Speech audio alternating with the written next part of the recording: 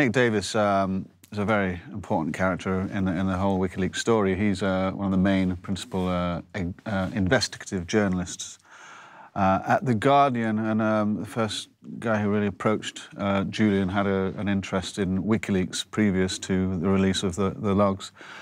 And is a very outspoken character in his own right, has written many books on the subject of journalism, and he's very militant in his own right. Yeah,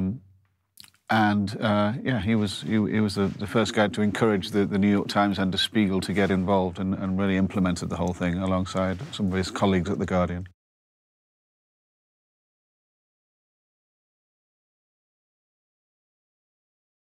He's a very, very interesting man. There's no accident that he's risen to prominence so quickly. The man is a very... I can't think of anyone better to be playing Julian right now. And when this film was announced, everyone was obviously very interested in who would be playing Julian, because he's such a complex character. We really needed a superb actor and a superb intellect, I think, to play Julian. And I think we have that with Benedict.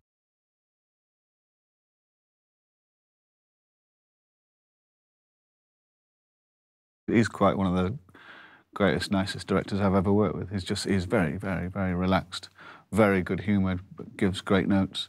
I'd work for him at the drop of a hat. I mean, he really is a genuinely, thoroughly nice man, and everyone on the set says so. Whoever you talk to on set, everyone's very impressed by him.